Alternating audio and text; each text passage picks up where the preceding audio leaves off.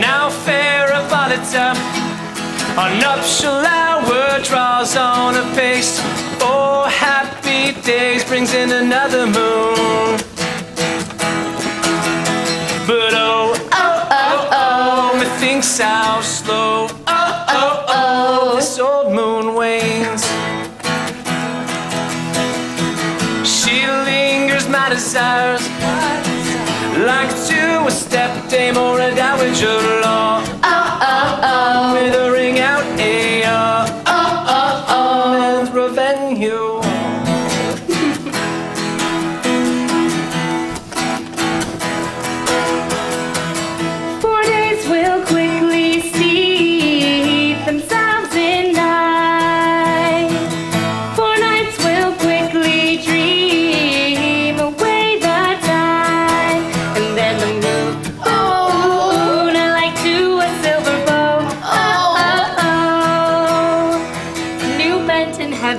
Shall behold the night of our solemnity.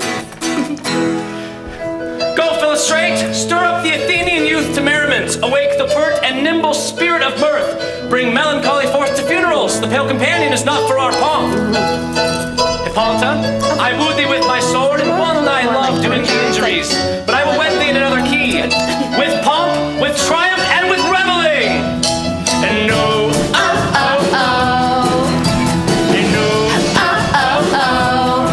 be Theseus, our renowned Duke. Thanks, good Aegeus. What's the news with thee? Full of vexation come I with complaint against my child, my daughter Hermia. Stand forth, Demetrius. My noble lord, this man hath my consent to marry her. Stand forth, Lysander. And my gracious Duke, this hath bewitched the bosom of my child. Thou, Lysander, thou hast given her rhymes and interchanged love tokens with my child. Thou hast by moonlight at her window sung with feigning voice verses of feigning love, and stolen the impression of her fantasies. With cunning hast thou filched my daughter's heart, and turned her obedience, which is due to me, to stubborn harshness. And my gracious Duke, be it so, she will not hear before your grace consent to marry with Demetrius. I beg the ancient privilege of Athens. As she is mine, I may dispose of her, which shall be either to this gentleman here, or to her death, according to our law immediately provided in that case. What say you, Hermia? Be advised, fair maid, to you your father should be as a god, one that composed your beauties, yea, and one to whom you are but as a form in wax, by him imprinted. And within his power to leave the figure or disfigure it, Demetrius is a worthy gentleman. So is Lysander. In himself he is, but in this kind, wanting your father's voice, the other must be held the worthier. I would my father looked, but with my eyes! Rather your eyes must with his judgment look. I do entreat your grace to pardon me. I know not by what power I am made bold, nor how it may concern my modesty in such a presence here to plead my thoughts. But I beseech your grace that I may know the worst that may befall me in this case, if I refuse to wed Demetrius. Either to die the death, or to abjure forever the society of men. Therefore, fair Hermia, question your desires. Know of your youth, examine well your blood. Whether you yield not to your father's choice, you can endure the livery of a nun. So will I grow, so live, so die, my lord. Ere I will yield my virgin patent up into his lordship, whose unwished yoke my soul consents not to give sovereignty. Take time to pause, and by the next new moon, the sealing day betwixt my love and me for everlasting bond of fellowship. Upon that day, either prepare to die for disobedience to your father's will, or else to wed Demetrius as he would, or on Diana's altar to protest for austerity and single life. Relent, sweet Hermia, and Lysander, yield thy crazed title to my certain right. You have her father's love, Demetrius. Let me have Hermia's. Do you marry him? Scornful Lysander. True, he hath my love. And what is mine, my love may render him. And she is mine, and all my right of her I do estate unto Demetrius. I am, my lord, as well derived as he, as well possessed. My love is more than his. My fortune's every way as fairly ranked, if not with vantage, as Demetrius. And, which is more than all these boasts can be, I am beloved of beauteous Hermia. Why should not I then prosecute my right? Demetrius, I'll avouch it to his head, made love to Neater's daughter Helena, and won her soul. And she, sweet lady, dotes, devoutly dotes in idolatry, upon this spotted and inconstant man. I must confess I have heard so much, and with Demetrius thought to have spoke thereof, but being overfull of self-affairs, my mind did lose it. But Demetrius, come, Aegeus, you shall go with me. I have some private schooling for you both. For you, fair Hermia, look you arm yourself to fit your fancies to your father's will, or else the law of Athens yields you up, which by no means we can extenuate, either to death or to vow of single life. Whew. Come, Hippolyta. What cheer, my love? Demetrius and Aegeus, go along! I must employ you in some business against our nuptial, and confer on you something nearly that concerns yourselves. With duty and desire, we follow you.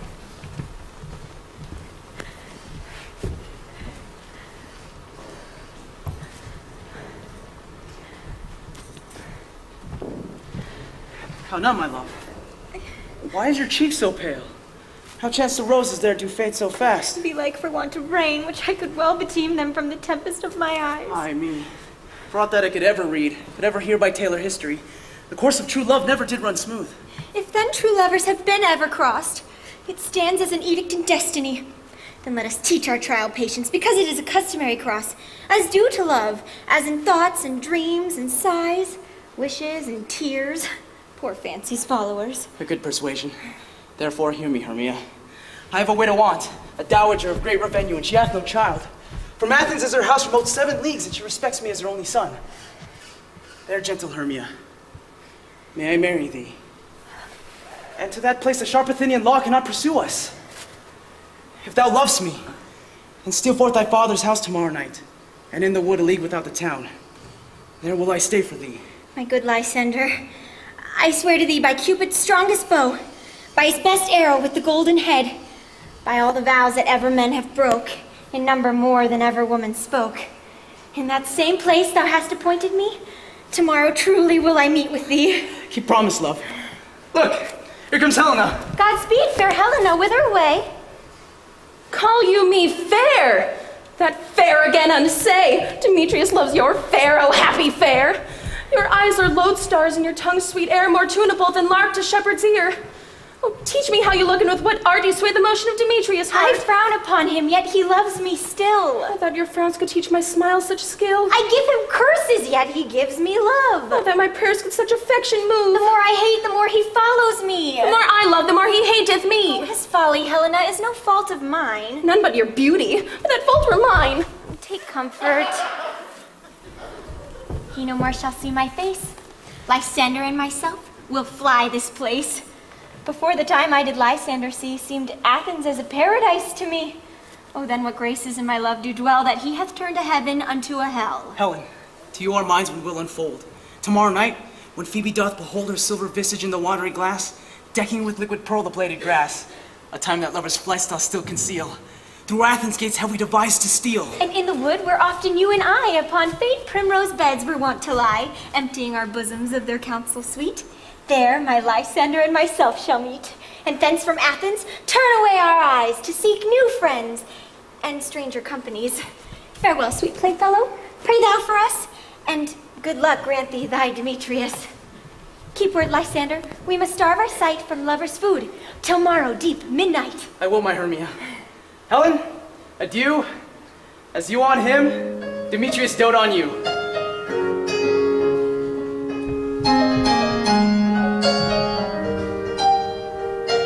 Happy some or other some can be. Through Athens I am thought as fair as she. But what of that? Demetrius thinks not so. He will not know at all, but he do know. And as he errs doting on Hermia's eyes, so I admiring of his qualities, things base and vile, holding no quantity, love can transpose to form and dignity. Love looks not with the eyes, but with the mind, and therefore is winged Cupid painted blind, nor hath love's mind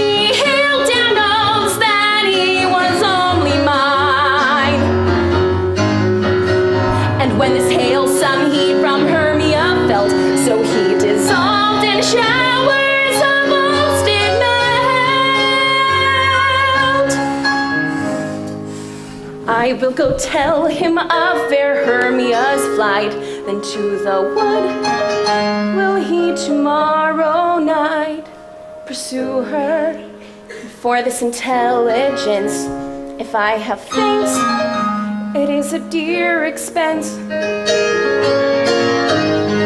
But here in need I to enrich my pain, to have his side dinner and back again.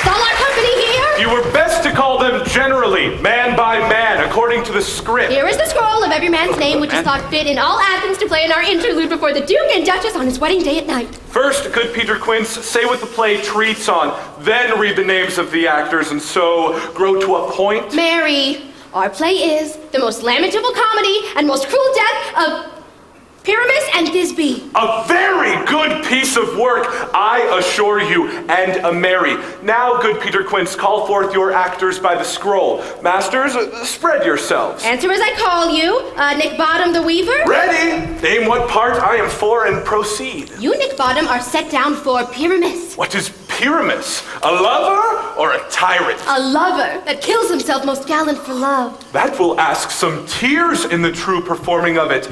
If I do it, let the audience look to their eyes. I will move storms. I will condole in some measure. To the rest. Francis Flute. Yet my chief humor is for a tyrant. I could play Hercules rarely, or a part to tear a cat in to make all split.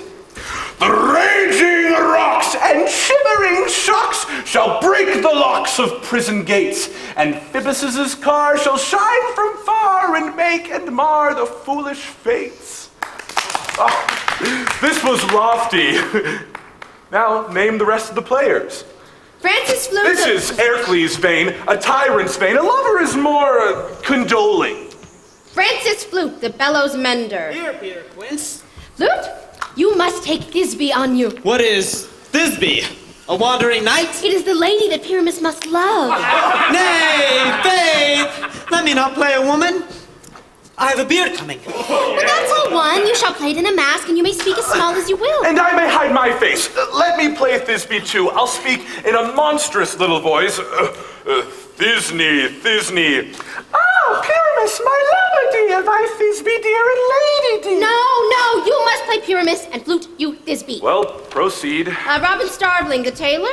Here, Peter Quince. Robin Starveling, you must play Thisbe's mother. Tom Snout, the tinker. Here, Peter Quince. You, Pyramus's father. Myself, Thisbe's father. Snug the joiner. You, the lion's part. And I hope here is a play fitted. Have you the lion's part written? Pray you. If it be, give it me, for I am slow of study. Oh, well, you may play it extempore, for it is nothing but roaring. Let me play the lion too. I will roar that I will do any man's heart good to hear me. I will roar that I will make the Duke say, let him roar again. Let him roar again. And you should do it too terribly. You would fright the Duchess and the ladies that they would shriek. And that were enough to hang us all. That would hang us every mother's son. I grant you, friends, if you should fright the ladies out of their wits, they would have no more discretion but to hang us. But I will aggravate my voice so that I will roar you as gently as any sucking dove. I will roar you and 'twere any nightingale. You can play no part but Pyramus, for Pyramus is a sweet-faced man, a proper man as one shall see on a summer's day, a most lovely gentleman-like man. Therefore, you must needs play Pyramus. Well, I will undertake it. Yeah. What beard were I best to play it in? Why, what you will. I will discharge it in either your straw-colored beard, your orange-tawny beard, your purple ingrained beard, or your French crown-colored beard, your perfect yellow. Some of your French crowns have no hair at all, and then you will play barefaced. But masters, here are your parts, and I am to entreat you, request you, and desire you to con them by tomorrow night, and meet me in the palace wood 1 mile without the town, by moonlight. There will we rehearse. For if we meet in the city, we will be dogged with company and our devices known. In the meantime, I will draw a bill of property such as our play wants. I pray you, fail me not! We will meet, and there may we rehearse most obscenely and courageously. Take pains, be perfect, adieu. At the Duke's all we meet! Enough! Hold or cut bowstrings. Ill met by moonlight, proud Titania. What? Jealous, Oberon? Fairy, skip hence. I have forsworn his bed and company. Tarry, rash wanton! Am not I thy lord? Then I must be thy lady. But I know when thou hast stolen away from fairyland, and in the shape of Corin sat all day playing on pipes of corn, and versing love to amorous Phillida. Why art thou here, come from the farthest steppe of India, but that, forsooth, the bouncing Amazon, your buskined mistress, and your warrior love to Theseus must be wedded, and you come to give their bed joy and prosperity. How canst thou thus, for shame? Titania glanceth my credit with Hippolyta, knowing I know thy love to Theseus. These are the forgeries of jealousy. And never since the middle summer spring met we on hill, in dale, forest, or mead, by paved fountain or by rushy brook, or on the beached margin to the sea to dance our ringlets to the whistling wind. But with thy brawls thou hast disturbed our sport. Therefore the winds, piping to us in vain, as in revenge, hath sucked up from the sea contagious fogs, which falling in the land hath every pelting river made so proud that they have overborne their continents. Therefore the moon, the governess of floods, pale in her anger, washes all the air that rheumatic diseases do abound. And through this distemperature we see the seasons alter. Hoary-headed frosts fall in the fresh lap of the crimson rose, and on old Heme's thin and icy crown, an odorous chaplet of sweet summer buds is as in mockery set. The spring, the summer, the childing autumn, angry winter change their wonted liveries, and the mazed world by their increase now knows not which is which. And this same progeny of evils comes from our debate, from our dissension. We are their parents and original. Do you amend it then? It lies in you. Why should Titania cross her Oberon? I do but beg a little changeling boy to be my henchman. Set your heart at rest. The fairyland buys not the child of me. His mother was a votress of my order, and in the spiced Indian air by night full often hath she gossiped by my side. But she being mortal of that boy did die, and for her sake do I rear up her boy, and for her sake I will not part with him. How long within these woods intend you stay? Perchance till after Theseus' wedding day. If you will patiently dance in our round and see our moonlight revels, go with us. If not, shun me, and I will spare your haunts. Give me the boy, and I will go with thee. Not for thy fairy kingdom! Fairies away! We shall chide downright if I longer stay. Well, go thy way! Thou shalt not from this grove till I torment thee for the century. My gentle Puck, come hither! Thou rememberest since once I sat upon a promontory and heard a mermaid on a dolphin's back uttering such dulcet and harmonious breath that the rude sea grew civil at her song, and certain stars shot madly from their spheres to hear the sea maid's music. I remember. That very time I saw'st, but thou couldst not, flying between the cold moon and the earth, Cupid all armed. A certain aim he took at a fair vestal throned by the west, and loosed his love shaft smartly from his bow, as it should pierce 100,000 hearts. Yet marked I where the bolt of Cupid fell. It fell upon a little western flower, before milk white, now purple with love's wound, and maidens call it love and idleness. Fetch me this flower, the herb I showed thee once. The juice of it on sleeping eyelids laid will make all man, or woman, madly dote upon the next live creature that it sees. Fetch me this herb, and looks thou meet me ere the Leviathan can swim a league. I'll put a girdle round about the earth in 40 minutes. Having once this juice, I'll watch Titania. When she's asleep, I will drop the liquor of it in her eyes. The next thing then she waking looks upon, be it a lion, bear, or wolf, or bull, on meddling monkeys or on busy ape, she shall pursue it with a soul of love. And ere I take this charm from off her sight, as I could take it with another herb, I'll make her render up her page to me. But who comes here?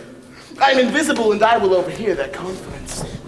Ha! I love thee not, therefore pursue me not. Where is Lysander and fair Hermia? The one I'll slay, the other slayeth me. Thou toldst me they were stolen unto this wood, and now here am I in wood within this wood, for I cannot meet my Hermia. Hence, get thee gone, follow me no more. You draw me, you hard-hearted adamant, but yet you draw not iron, for my heart is true as steel. Leave you your power to draw, and I shall have no power to follow you. Do I entice you? Do I speak you fair? Or rather, do I not, in plainest truth, tell you that I do not, nor I cannot love you? And even for that do I love you the more. I am your spaniel, and Demetrius, the more you beat me, I will fawn on you. Use me but as your spaniel. Strike me, spurn me, neglect me, lose me. Only give me leave, unworthy as I am, to follow you. Tempt not too much the hatred of my spirit, for I am sick when I do look on thee. And I am sick when I look not on you. Do impeach your modesty too much. To leave the city and commit yourself into the hands of one who loves you not? To trust the opportunity of night and the ill counsel of a desert place for the rich worth of your virginity? Your virtue is my privilege, for it is not night when I do see your face. Therefore I think I'm not in the night, nor doth this wood lack worlds of company, for you and my respect are all the world. Then how could it be said I'm alone when all the world is here to look on me? I'll run from thee and hide me in the brakes and leave thee to the mercy of the wild beasts. The wildest hath not such a heart as you. Run when you will, the story shall be changed. A ball of flies and Daphne holds the chase. I will not stay thy questions, let me go. Or if thou follow me, do not believe but I shall do thee mischief in the wood. I in the tumble, the tail, the field do me mischief. Fie, Demetrius, your wrongs do set a scandal on my sex. We cannot fight for love as men may do. We should be wooed and we're not made to woo. I'll follow thee, and make a heaven of hell to die upon the hand I love so well. Very well, nymph. Ere he do leave this grove, thou shalt fly him, and he shall seek thy love. Hast that the flower there? Welcome, wanderer. Aye, there it is. I pray thee, give it me. I know a bank where the wild thyme grows, where oxlip and the wild grows, quite over canopy with luscious woodbine, with sweet musk roses and with eglantine. There sleeps Titania some time of the night, lulled in these flowers with dances and delight. And there the snake throws her enameled skin, weed wide enough to wrap a fairy in. With the juice of this I'll streak her eyes and make her full of hateful fantasies. Take thou some of it, and seek through this grove. A sweet Athenian lady is in love with the disdainful youth. Anoint his eyes, but do it when the next thing he espies may be the lady. Thou shalt know the Athenian by the garments he hath on. Affected with some care, that he may prove more fond on her than she upon her love. And lookst thou meet me ere the first cock crew? Fear not, my lord, your servant shall do so. Ow, ow, ow, ow, ow. Come, now a roundel and a fairy song. Then for the third part of a minute hence. Some to kill cankers in the musk rose buds. Some war with reremice for their leathern wings to make my small elves coats. And some keep back the clamorous owl that nightly hoots and wanders at our quaint spirits. Sing me now asleep, then to your offices and let me rest. You spotted snakes with double tongue, thorny hedgehogs be not seen, newts and blind worms do no wrong, come not near our fairy queen. Philomel with melody, singing our sweet lullaby.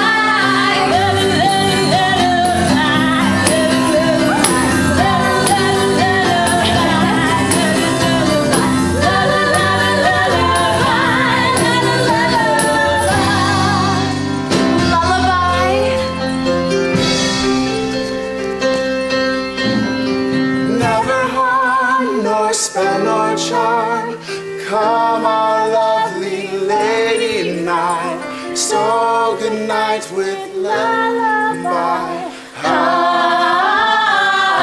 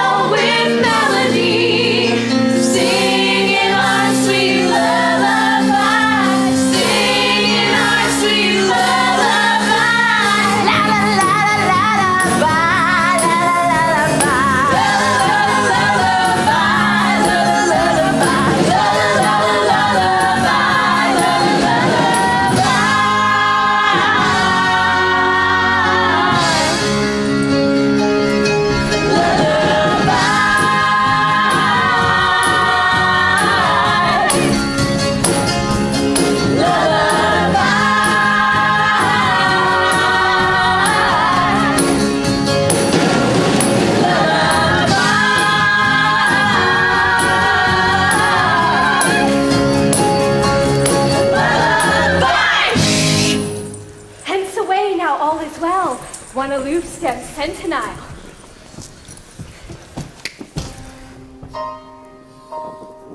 What thou seest when thou dost wake, do it for thy true love's take. Love and languish for his sake. Be it ounce or cat or bear, pard or boar with bristled hair. In thy eye that shall appear when thou wakest, it is thy dear. Wake when some vile thing is near.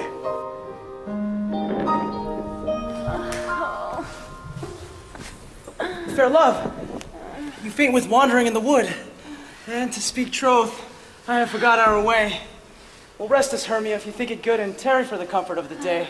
Be it so, Lysander. Find you out of bed, for I upon this bank will rest my head. One turf shall serve as pillow for us both. One heart, one bed, two bosoms, and one troth. Nay, good Lysander, for my sake, my dear, lie further off yet. Do not lie so near. Oh, take the sense, sweet, of my innocence. Then by your side no bedroom me deny, for lying so, Hermia, I do not lie. Lysander riddles very prettily. Now much beshrew my manners and my pride if Hermia meant to say Lysander lied. But gentle friend, for love and courtesy, lie further off in human modesty. Such separation, as may well be said, becomes a virtuous bachelor and a maid. So far be distant. And good night, sweet friend. Thy love ne'er alter till thy sweet life end. Amen, amen to that fair prayer, say I. And then end life when I end loyalty. Here is my bed. Sleep give thee all his rest. With half that wish, the wisher's eyes be pressed. Through the forest have I gone, but Athenian found I none, on whose eyes I might approve this flower's force in stirring love. Night and silence. Who is here? Weeds of Athens he doth wear. This is he my master said despise the Athenian maid. And here is the maiden, sleeping sound on the dank and dirty ground. Pretty soul, she durst not lie near this lack love, this kill courtesy. Churl, upon thy eyes I throw all the power this charm doth owe, and when thou wakest, let love forbid sleep his seat on thy eyelid. So, awake when I am gone, for I must now to Oberon.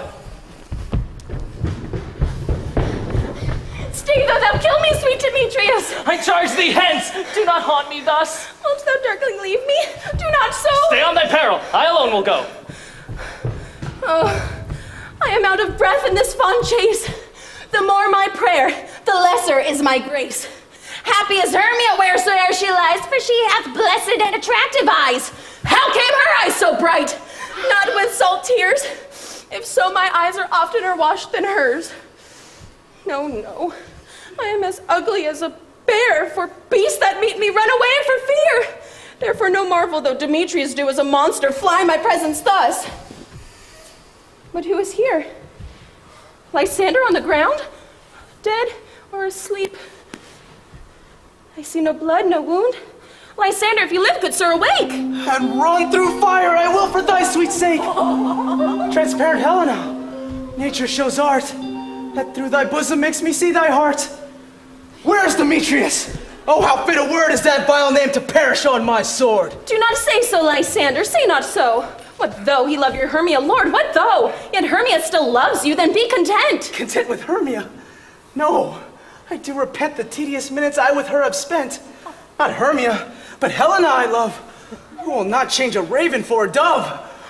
Wherefore was I to this keen mockery born? When at your hands did I deserve this scorn? Is it not enough? Is it not enough, young man, that I did never, no, nor never can deserve a sweet look from Demetrius' eye, but you must flout my insufficiency? Good troth, you do me wrong, good sooth you do. In such disdainful manner me to woo, but fare thee well. Perforce I must confess I thought you, Lord, of more true gentleness. Oh, that a lady of one man refuse should have another therefore be abused! She sees not Hermia. Hermia, sleep thou there, and never mayest thou come, Lysander, near. And all my powers address your love and might, to honor Helen, and to be her knight. Help me, Lysander, help me. Do thy best to pluck this crawling serpent from my breast. Ay me, for pity. What a dream was here.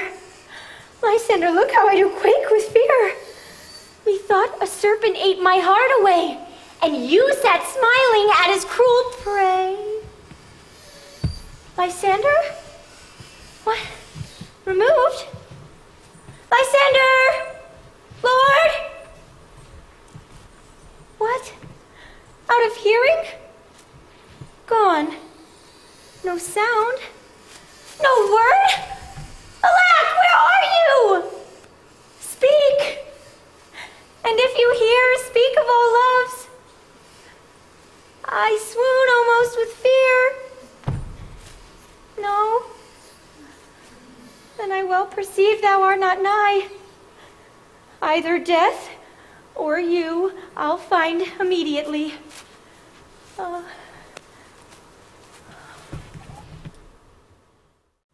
we all met? And here's a marvelous, convenient place for our rehearsal.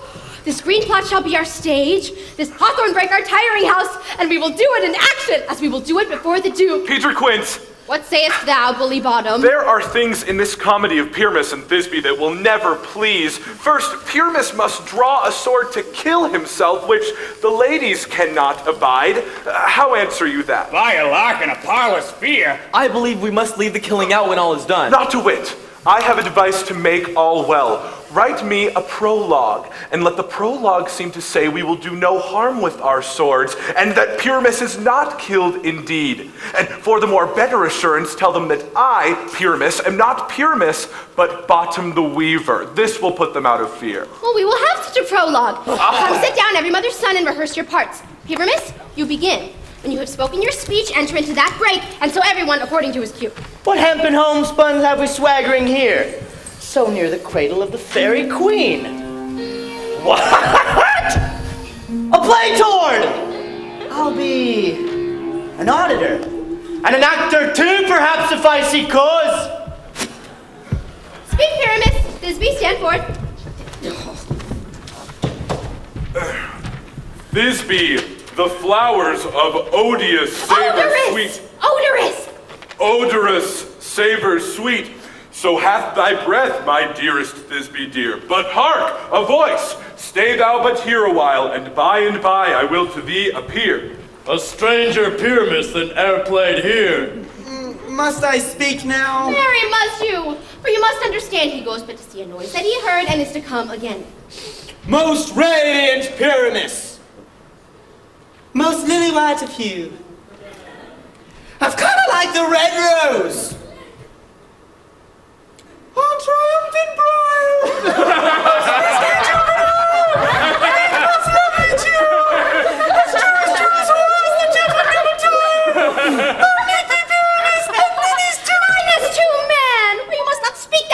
You answer to Pyramus. You speak all your part at once, cues and all.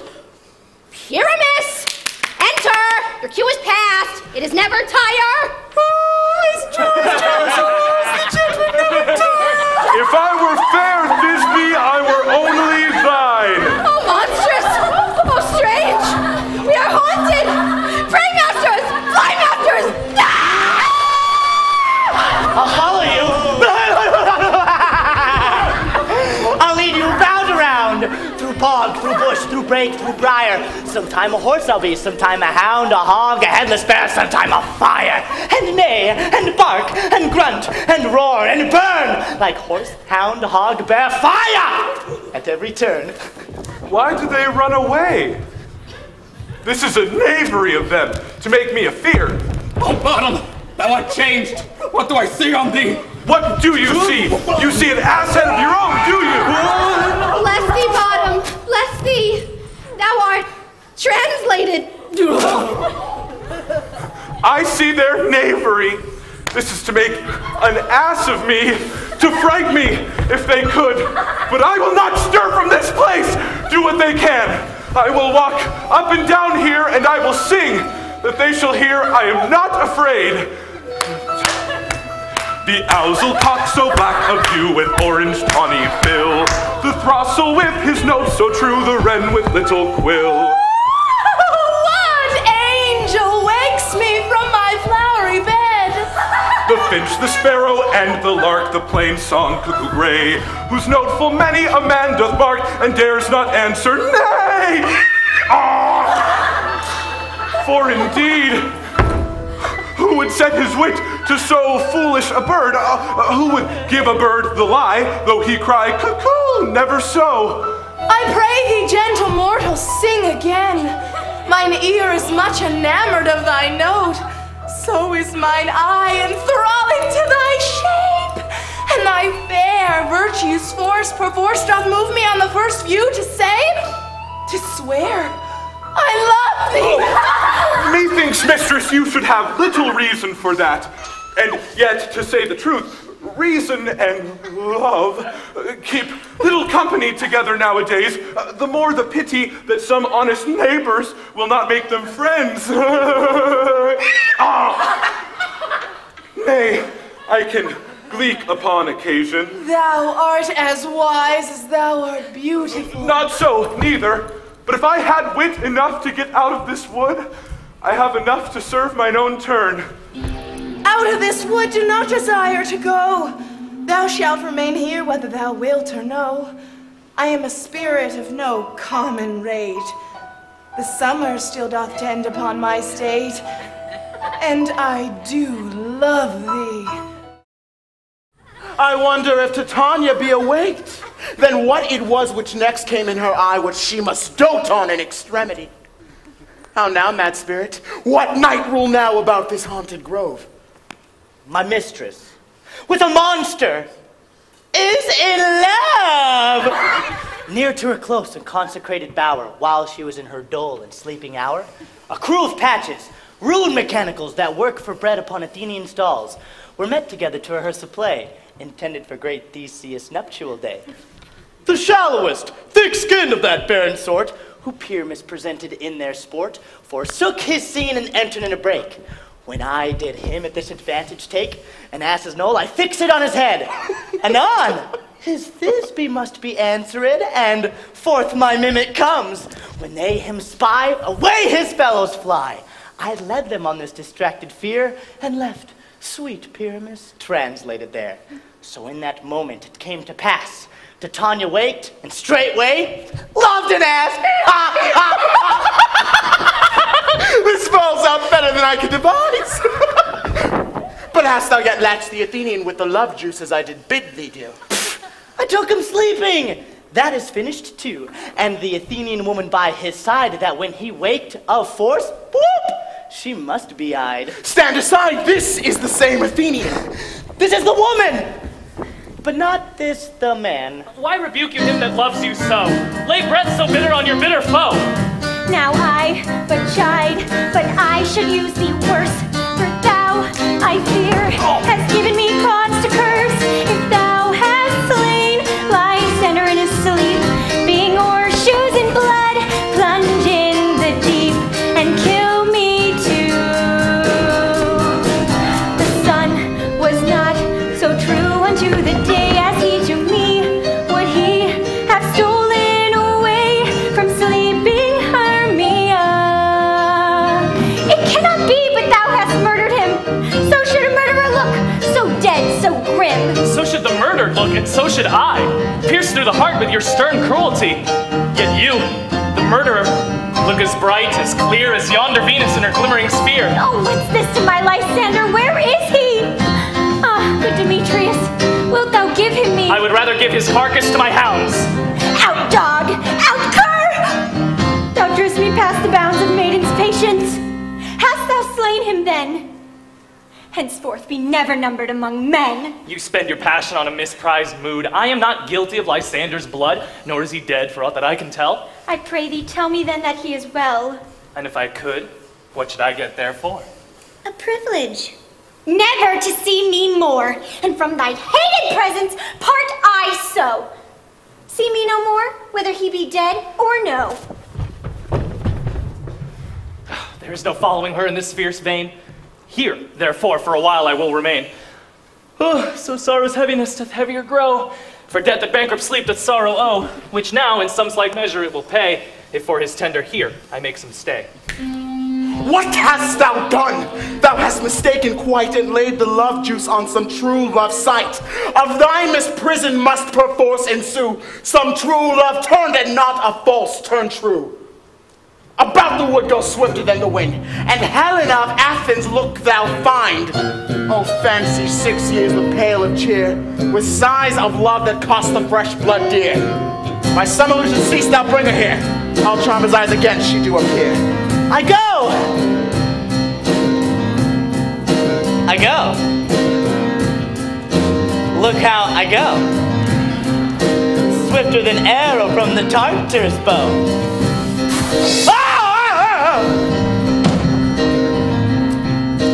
Flower of this purple dye, hid with Cupid's archery, sinking apple of his eye, what is love he doth espy. Let her shine as gloriously as the Venus of the night. When thou wakest, if she be by,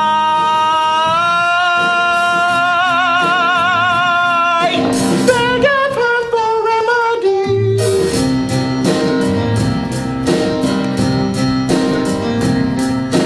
Captain of our fairy band, Helena is here at hand, and the youth mistook by me, pleading for a lover's fee. Shall we their fond pageant see? Lord, what fools these mortals be! Stand aside, the noise they make will cause Demetrius to awake.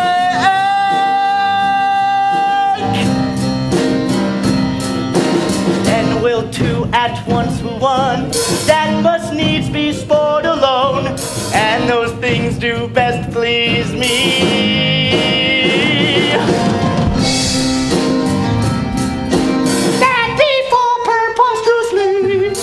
Why should you think that I should woo and scorn?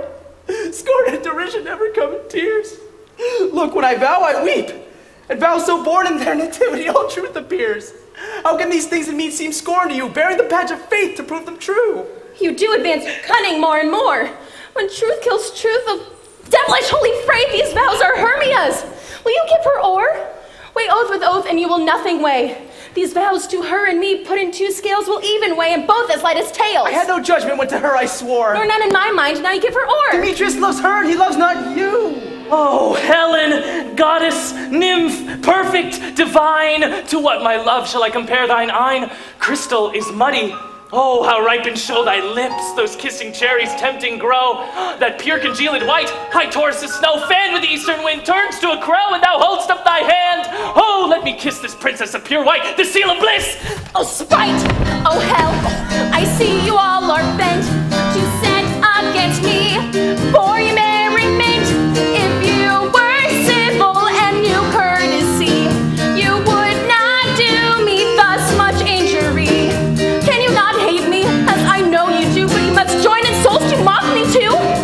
If you were men, as men you are, and show you would not use a gentle lady so, to vow and swear and super praise my parts, when I am sure you hate me with your hearts.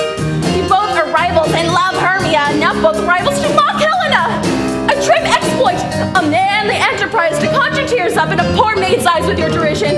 None of noble servants so offend a virgin, and extort a poor soul's patience all to make you sport. You are unkind, Demetrius. Be not so, for you love Hermia, this you know I know. And with all goodwill, with all my heart, in Hermia's love I yield you up my part. And yours of Helen to me bequeath, whom I do love and will do till my death. Never did mockers waste more idle breath. Lysander, keep thy Hermia, I will none. If e'er I loved her, all that love is gone. My heart to her but is guestwise sojourned. Now to Helen is at home returned, there to remain. Helen, it is not so. Disparage not the faith thou dost not know, lest to thy peril thou will buy it dear. Look, where thy love comes, yonder is thy dear. Dark night, that from the eye his function takes, the ear more quick of apprehension makes, wherein it doth impair the seeing sense. It pays the hearing double recompense. Oh, thou art not by mine eye, Lysander, found. Mine ear, I think, it brought me to thy sound. But why unkindly didst thou leave me so? Why should he stay whom love doth press to go? What love could press Lysander from my side? Lysander's love that would not let him bide. Fair Helen, who more in glides the night than all yon fiery O's and eyes of light. Why seek'st thou me? Could not this make thee know the hate I bear thee made me leave thee so? You speak not as you think, it cannot be. Lo, she is one of this confederacy! Now I perceive they have conjoined all three to fashion this false sport in spite of me. Injurious Hermia, most ungrateful maid, have you conspired? Have you with these contrived to bait me with this foul derision? Is all the counsel we two have shared, the sisters' vows, the hours that we have spent when we have chid the hasty-footed time for parting us? Oh, is all forgot? I am amazed at your passionate words. I scorn you not. It seems you scorn me. Have you not set Lysander as in scorn to follow me and praise my eyes and face, and made your other love Demetrius, who even but now did spurn me with his foot to call me goddess, nymph, divine, rare, precious, celestial? Wherefore speaks he this to her he hates? And wherefore doth Lysander deny your love, so rich within his soul, and tender me forsooth affection, but by your setting on, by your consent? What though I be not so in grace as you, so hung upon with love, so fortunate, but miserable most, to love unloved? This you should pity rather than despise. I understand not what you mean by this. I do. Persever. Counterfeit sad looks, make mouths upon me when I turn my back, wink at each other, hold this sweet jest up. If you had any pity, grace, or manners, you would not make me such an argument. But fare thee well. 'Tis partly my own fault, which death or absence soon shall remedy. Stay, gentle Helena. Hear my excuse, my love, my life, my soul, fair Helena. Oh, excellent! Sweet, do not scorn her so. If she cannot entreat, I can compel. Who canst compel no more than she entreat? Thy threats have no more strength than her weak prayers. Helen, I love thee. By my life I do. I swear by that which I will lose for thee, to prove him false that says I love thee not. I say I love thee more than he can do. If thou say so, withdraw and prove it too. Quick, come! Lysander, where to tends all this? Away with you! No, he'll seem to break loose. Take on as you would follow, but yet come not. You are a tame man. Go! Hang off, thou cat, thou burr! Wild thing, let loose, or I will shake thee from me like a serpent! Why are you grown so rude? What changes this sweet love? Thy love? Oh. Outlaws medicine, no hating potion, hence! Do you not jest? Yes, sooth, and so do you! Demetrius, I will keep my word with thee. I would I had your bond, for I perceive a weak bond holds you. I'll not trust your word. What, should I hurt her, strike her, kill her dead? Although I hate her, I'll not harm her so. Hate me? What could you do me greater harm than hate? Hate me? Oh me, what news is this, my love? Am not I Hermia? Are not you, Lysander? I'm as fair now as I was erewhile. Since night you loved me. Yet since night you left me. Why then you left me, oh the gods forbid. In earnest shall I say. Aye, by my life, and never did desire to see thee more. Therefore be out of hope, of question, of doubt. Be certain nothing truer. 'Tis no jest that I do hate thee. I love Helena. Oh, me. You juggler. You canker blossom. You thief of love. What, have you come by night and stolen my love's heart from him? Fine at faith. Have you no modesty? No maiden shame? No touch of bashfulness? What, will you tear impatient answers from my gentle tongue? Fie, you counterfeit, you puppet, you! Puppet? Why so? Aye, that way goes the game. Now I perceive she hath made compare between our statures. She hath urged her height, and with her personage, her tall personage, her height, forsooth, she hath prevailed with him. And are you grown so high in his esteem because I am so dwarfish and so low? How low am I, thou painted maypole? Speak, how low am I? I am not yet so low but that my nails can reach unto thine eye. I pray you, though you mock me, gentlemen, let her not hurt me. I was never cursed. I have no gift at all of truishness. I am a right maid in my cowardice. Let her not strike me. You perhaps may think because she is something lower than myself that I can match her. Lower? Strike again. Good Hermia, do not be so bitter with me. I evermore did love you, Hermia. Did ever keep your counsel, never wronged you. Save that in love unto Demetrius, I told him of your stealth unto this wood. He followed you for love, I followed him. But he hath chid me hence, and threatened me to strike me, spurn me, nay, to kill me too. And now, so you'll let me quiet I'd go to Athens while I bear my folly back and follow you no more. Let me go. You see how simple and how fond I am. Why get you gone? Who is that hinders you? A foolish heart that I leave here behind. What with Lysander? With Demetrius! Be not afraid. She shall not harm thee, Helena. No, sir, she shall not, though you take her part. Oh, when she is angry, she is keen and shrewd. She was a vixen when we went to school. Now she be but little. She is fierce. Little, again. Nothing but low and little. Why will you suffer her to flout me thus? Let me come to her. Get you gone, you dwarf! You minimus of hindering, not classmate! Lysander! You acorn! You are too officious in her behalf that scorns your services. Let her alone. Speak not of Helena, take not her part. For if thou dost intend never so little show of love to her, thou shalt abide it. Now she holds me not. Now follow if thou darest to try whose right of thine or mine is most in Helena. Follow? Nay, I'll go with thee. Cheek by jowl. You, mistress! All this coil is long of you! Nay, go not back! I will not trust you, nor longer stay in your cursed company. Your hands and mine are quicker for a fray. My legs are longer, though, to run away!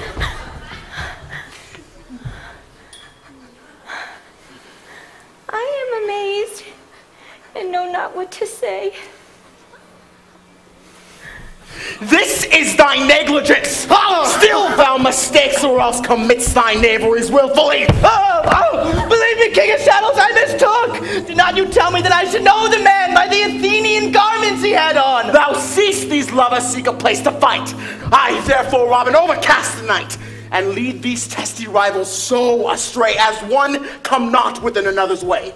Like to Lysander sometimes frame thy tongue, then stir Demetrius up with bitter wrong, and sometimes rail thou like Demetrius, till o'er their brow death counterfeiting sleep, with leaden legs and batty wings doth creep.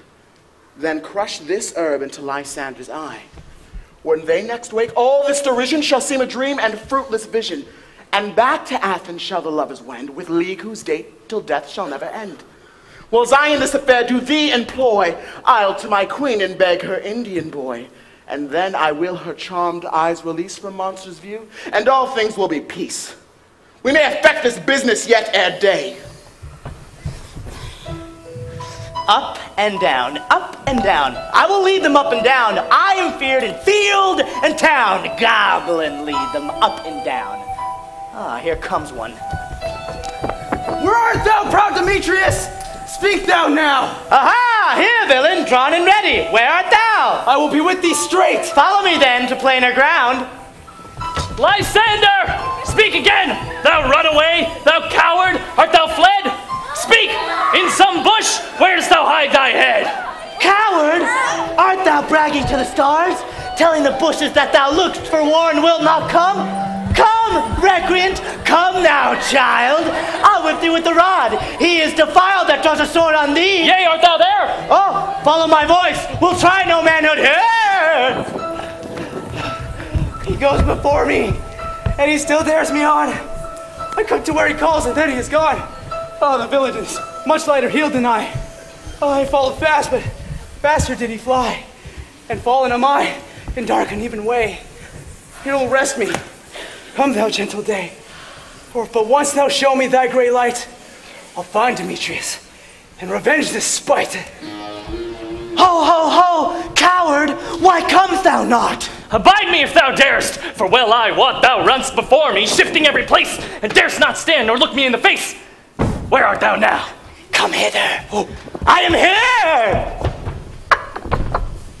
here! Nay, thou mockst me. Oh, thou shalt buy this dear if ever I thy face by daylight see. Now go thy way. Faintness constraineth me to measure out my length on this cold bed. Thy day's approach look to be visited. Oh, weary night. Oh, long and hideous night, abate thy hours. Shine comforts from the east, that I may back to Athens by daylight from these my poor company detest. And sleep, that sometimes shuts up sorrow's eye, steal me a while from mine own company. Yet but three. Come one more. Two of both kinds make up four. Ah, here she comes, cursed and sad. Cupid is a knavish lad, thus to make poor females mad. Never so weary, never so in woe, bedabbled with the dew and torn with friars. I can no further crawl, no further go. My legs can keep no pace with my desires. Here will I rest me, till the break of day.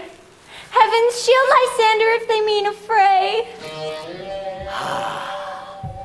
On the ground, sleep sound. I'll apply to your eye, gentle lover, remedy. When thou wakest, thou takest true delight in the sight of thy former lady's eye. And the country proverb known, that every man shall have his own, in your waking shall be shown. Jack shall have Jill, not shall go ill. The man shall have his mare again, and all shall be well. Sound, music! Come, my queen, take hands with me, and rock the ground whereon these sleepers be.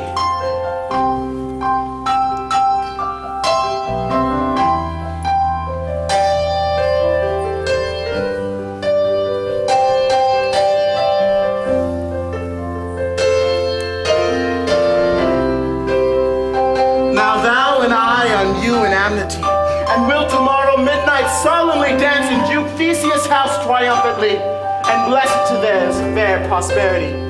There shall the pairs of faithful lovers be, wedded with Theseus and all in jollity. Fairy king, attend and mark.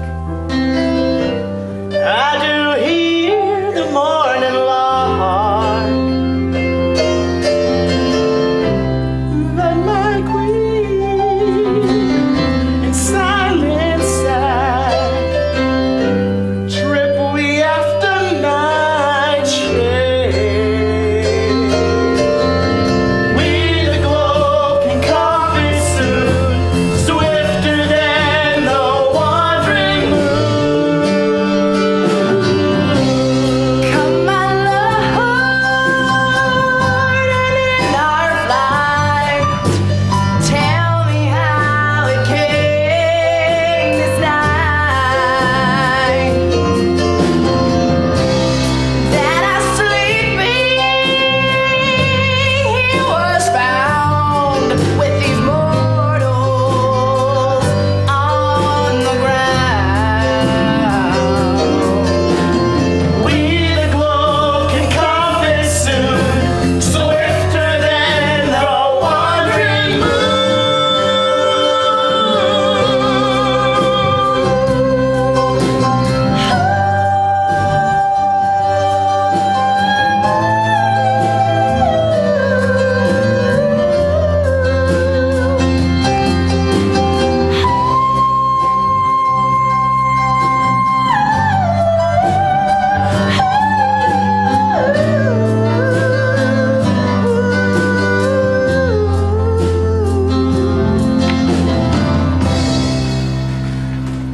Go, one of you, find out the forester. For now our observation is performed, and since we have the wayward of the day, my love shall hear the music of my hounds. Uncouple in the western valley, let them go. Dispatch, I say, and find the forester. We will, fair queen, up to the mountain's top and mark the musical confusion of hounds and echo in conjunction. I was with Hercules and Cadmus once, when in a wood of Crete they bayed the bear with hounds of Sparta. Never had I heard such gallant chiding, for besides the groves, the skies, the fountains, every region near seemed all one mutual cry. I never heard so musical a discourse, such sweet thunder. My hounds are bred of the Spartan kind, so flewed, so sanded, and their heads are hung with ears that sweep away the morning dew. Crook-kneed and dew-lapped like Thessalian bulls, slow in pursuit, but matched with mouths like bells, each under each a cry more tunable. Was never hauled to nor cheered with horns in Crete, in Sparta, nor in Thessaly. Judge when you hear. But soft! What nymphs are these?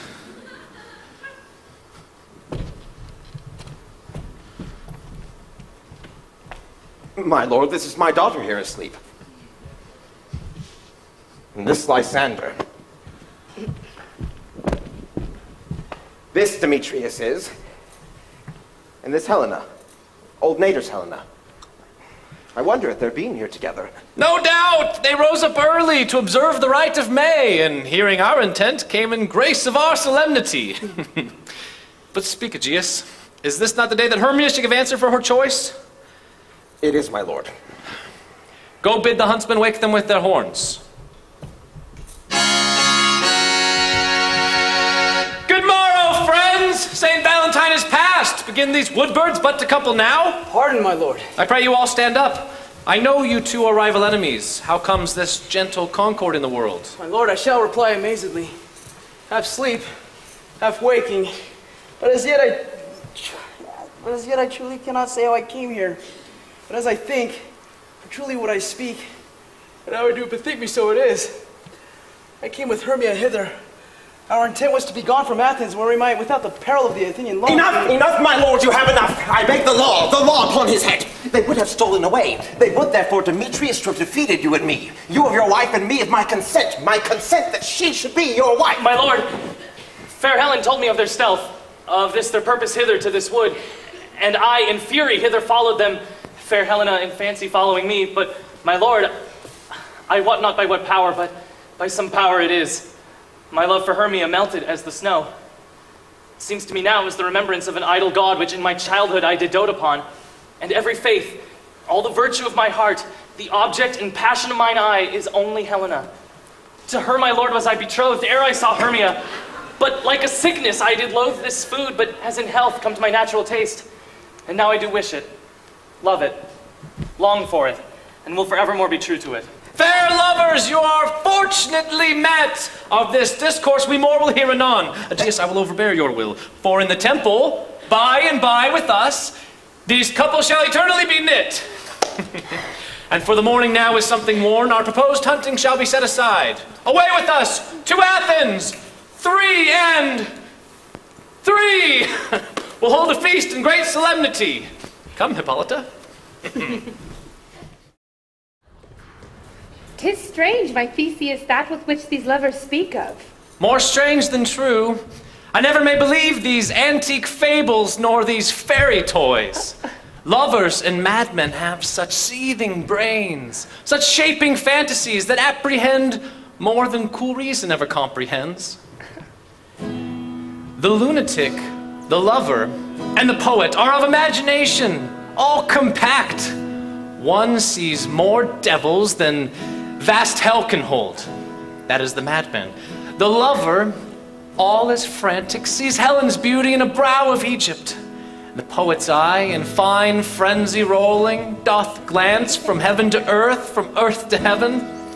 And as imagination bodies forth the forms of things unknown, the poet's pen turns them to shape and gives to airy nothing a local habitation and a name.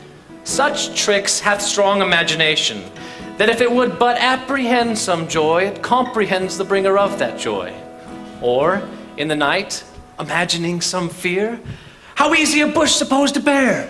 But all the story of the night told over, and all their minds transfigured so together, more witnesseth than fancy's images, and grows to something of great constancy, howsoever strange and admirable.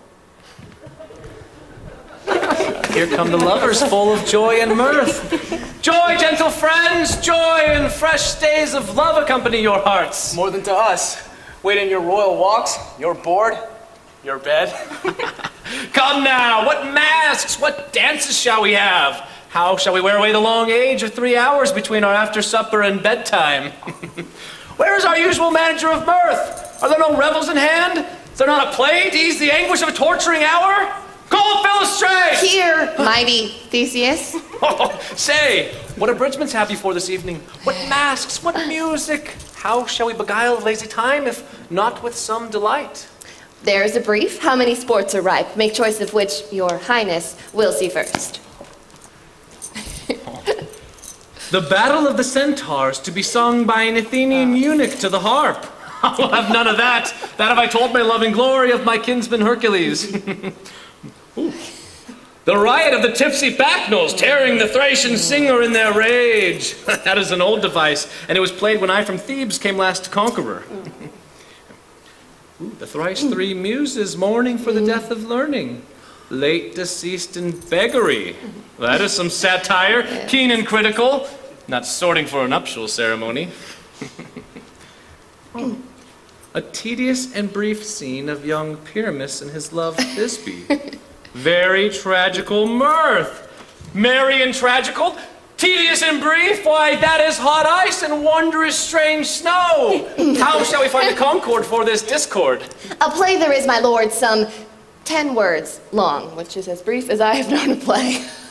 But by 10 words, my lord, it is too long, which makes it tedious. For in all the play there is not one word apt, one player fitted.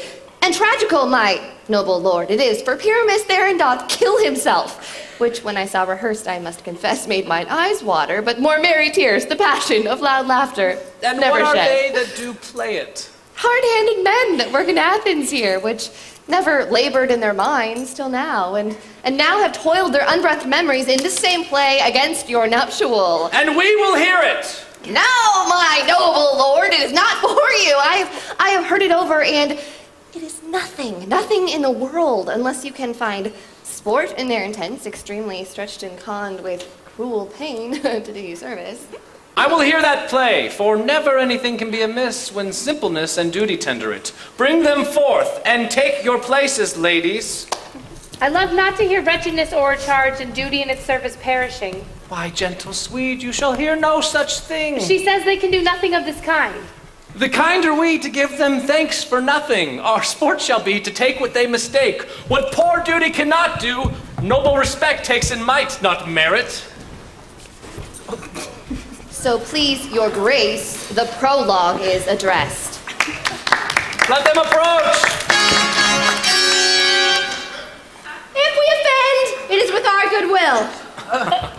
You should think we come not to offend, but with goodwill, to show our simple skill. That is the true beginning of our end. Consider then we come but in despite. We do not come as minding to content you. Our true intent is, oh, for your delight, we are not here. That you should here repent you, the actors are at hand. And by their show you shall know all that you are like to know. This fellow doth not speak upon points. He hath read his prologue like a rough colt. He knows not to stop. A good moral, my lord, it is not enough to speak, but to speak true. Indeed, he hath played upon this prologue like a child on a recorder, a sound but not in government. His speech was like a tangled chain, nothing impaired, but all disordered. Who is next? Gentles! Perchance you wonder at this show, but wonder on till truth make all things plain. This man is Pyramus, if you will know. This beauteous lady Thisbe is certain. This man with lime and rough cast doth present wall. That vile wall which did these lovers sunder. And through wall's chink, poor souls, they were content to whisper, at the which let no man wonder. This man with lantern, dog, and bush of thorn present moonshine. For if you will know, by moonshine did these lovers think no scorn to meet at Nina's tomb, there to woo.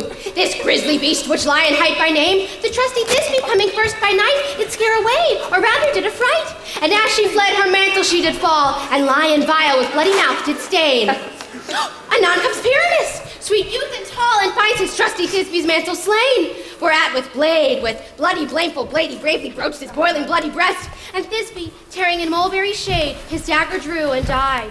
And for all the rest, let lion, moonshine, wall, and lovers twain at large discourse, while here they do remain. I wonder if the lion be to speak. Oh, no wonder, my lord, one lion may when many asses do. In the same interlude it doth befall that I, one snout by name, present a wall, and such a wall as I would have you think, added in a crannied hole, a chink to which the lovers Pyramus and Thisbe did whisper often very secretly. This loam, this rough cast, this stone doth show I am that same wall, the truth is so. Here the cranny is right and sinister, through it the fearful lovers are to whisper. Would you desire lime and hair to speak better? It is the wittiest partition that ever I heard discourse, my lord. Silence, Pyramus draws near the wall. O grim-looked night! O night with hue so black! O night which ever art when day is not! O night! O night! Alack, alack, alack! I fear me Thisbe's promise is forgot! And wall, O sweet, O lovely wall, that stands between her father's ground and mine, wall, O sweet and lovely wall, show me thy chink to blink through with mine eye. Thanks, courteous wall. Jove shield thee well for this. But what see I? No Thisbe do I see. O wicked wall through whom I see no bliss, cursed be thy stones for thus deceiving me. The wall, methinks, being sensible, should curse again. No, indeed she should not. Deceiving me is Thisbe's cue. She is to enter now, and I am to spy her through the wall. You will see, it will all fall pat as I told you. Yonder, she comes.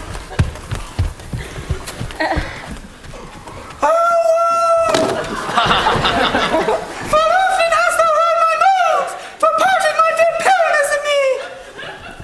My cherry lips have often kissed thy stones, thy stones of lime and hair they deafen me. I see a voice. Now will I to the chink, to spy that I can hear my Thisbe's face. Thisbe! My lord, thou art below, I think. Think what thou wilt. I am thy lover's grace, and like Lamander am I trusty still. And all I held till the fates me kill. Not Shaphalus to Procris was so true. Not Shaphalus to Procris I to you. Oh, kiss me through the hole of this vile wall.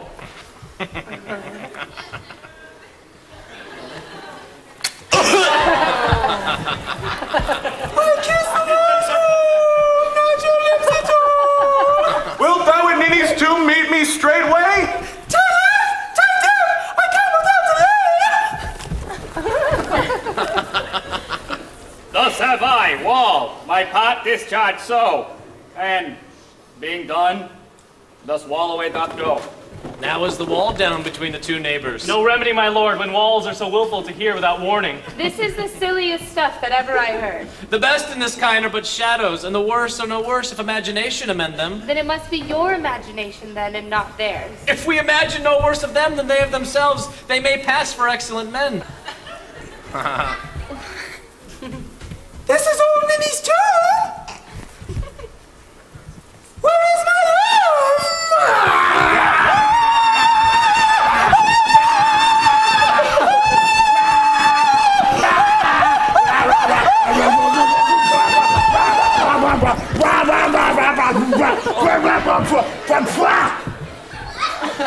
Well roared lion! Well run, Thisbe! Well shown, Moon. Truly, the moon shines with a good grace. Well moused, lion. And on comes Pyramus. And so the line vanished. Sweet moon, I thank thee for thy sunny beams. I thank thee, moon, for shining now so bright. For by thy gracious golden glittering gleams, I trust to take of truest Thisbe's sight. But stay, O spite, but mark, poor knight, what dreadful dole is here? Eyes, do you see? How can it be? O dainty duck. Oh dear. Thy mantle good. What? Stained with blood? Approach, ye furies fell! Oh, fates, come, come! Cut thread and thrum! Quail, crush, conclude, and quail! Oh. This passion and the death of a dear friend would go near to make a man look sad. Be shrew my heart, but I pity the man. Wherefore, nature, didst thou lion's frame, since lion vile hath here deflowered my dear? Which is, no, which was the fairest dame that lived, that loved, that liked, that looked with cheer. Come, tears, confound, out sword!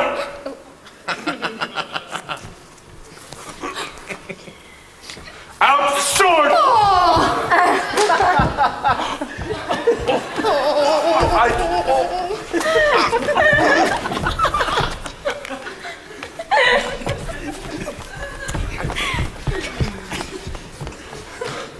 Out sword and wound that pap of Pyramus, I that left pap, where heart doth hop. Thus die I! Thus! Now am I dead! Now am I fled! My soul is in the sky! Tongue, lose thy light. Moon, take thy flight. Now,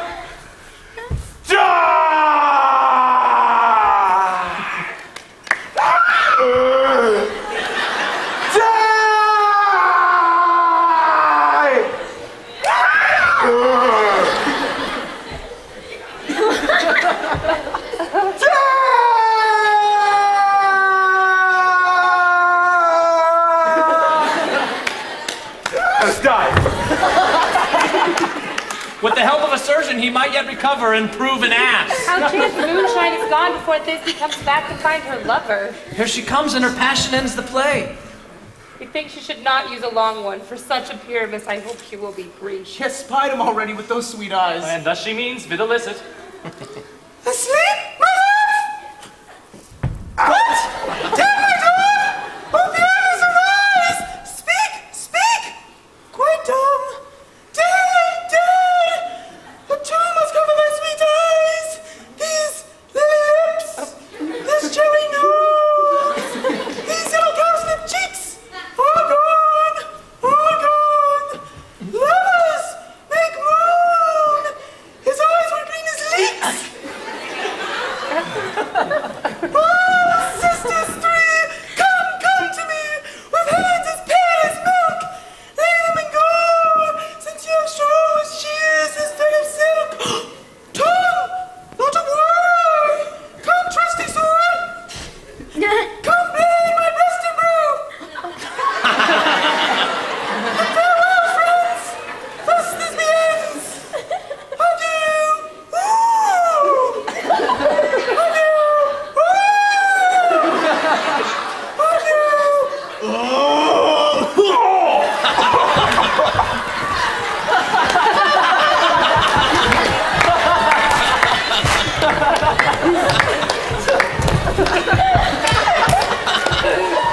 Moonshine and light are left to bury the dead. Aye, and wall, too. No, sir, I assure you, the wall is down that parted their fathers.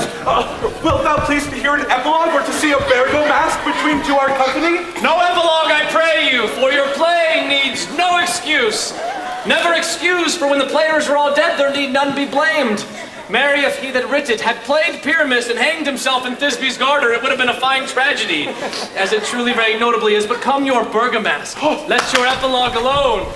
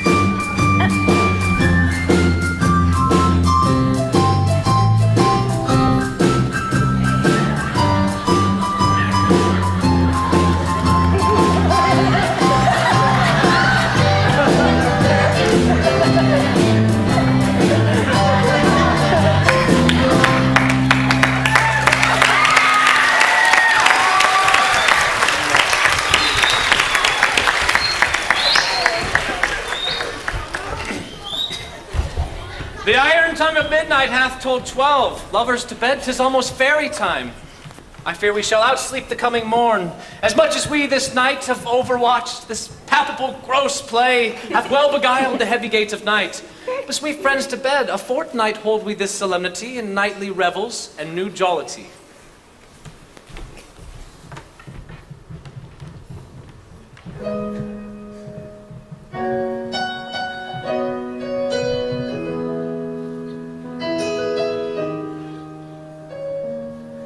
Now the hungry lion roars and the wolf behowls the moon, whilst the heavy ploughman snores, all with weary task fordone.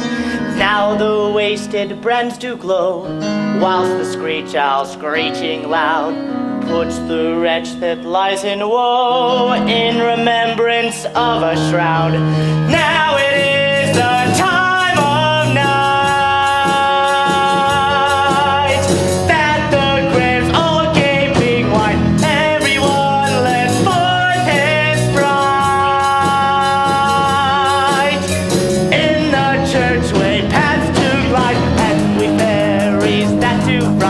By the triple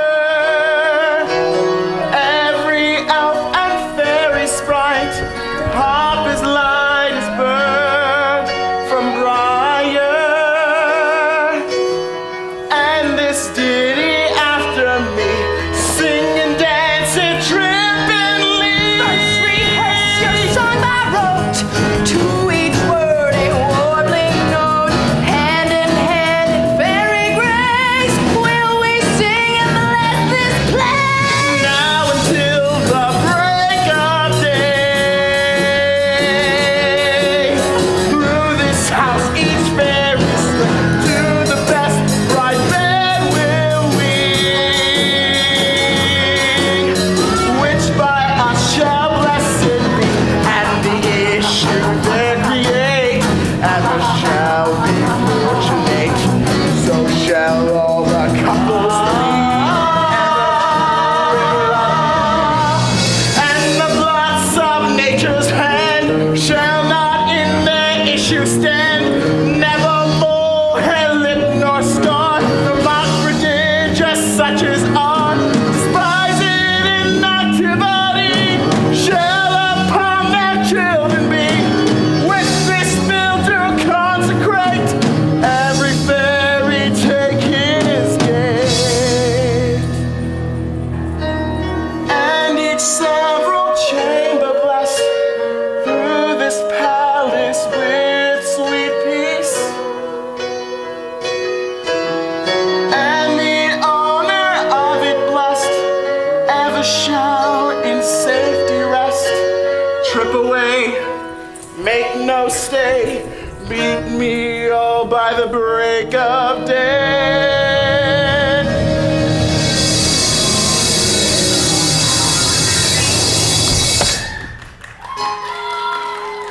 If we shadows have offended, think but this, and all is mended, that you have but slumbered here while these visions did appear, and this weak and idle theme, no more yielding but a dream. Gentles, do not reprehend. If you pardon, we will mend. And as I am an honest puck, if we have unearned luck now to escape the serpent's tongue, we will make amends ere long, else the puck a liar call. So good night unto you all. Give me your hands, if we be friends, and the robin shall restore a man.